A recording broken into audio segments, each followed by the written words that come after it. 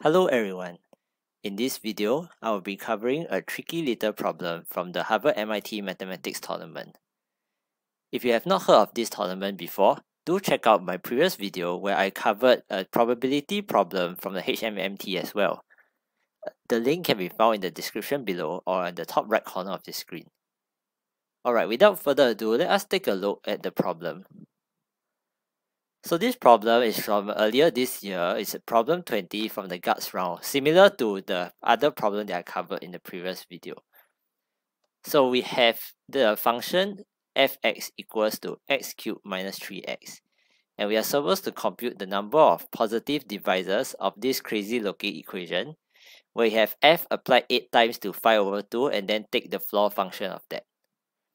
Okay, so when you are faced with this problem, maybe you think to yourself, okay, it can't be that bad to just directly compute the answer, maybe. So perhaps the first thing you will try is to work out one iteration of it and see what happens. So f of 5 over 2, okay, is x cubed minus 3x. So it's literally 1 to 5 over 8 minus 15 over 2. And okay, I can convert it to a common denominator. And then so now I can subtract and get 65 over 8. And now you can quickly see that, okay, this isn't going to work out very well because I'm going to now cube 65, which is a big number, and I still have to do it 6 more times after that. So perhaps not a very wise strategy. But actually at this point, is there anything that seems suspicious or pique your interest?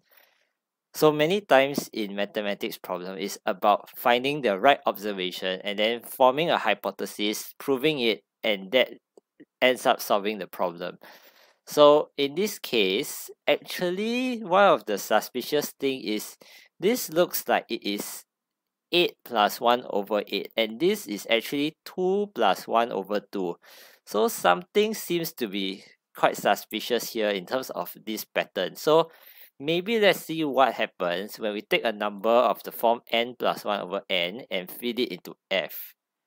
Okay, so firstly, you cube it. You have this cube is just using the formula for a plus b cube is n cubed plus 3n plus 3 1 over n, and then 1 over n cubed minus 3x, right? So minus 3 of 1 plus 1 over n. Okay, now these middle two terms cancel out, and you are left with n cubed plus 1 over n cubed. Aha!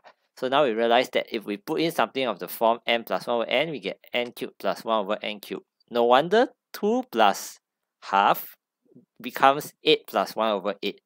So now the problem is basically done, because now you notice that 2 plus half becomes 2 cubed plus 1 over 2 cubed, and you repeat this 7 more times, and then you get 2 to the power of 3 to the power of 8 plus 1 over 2 to the power of 3 to the power of 8.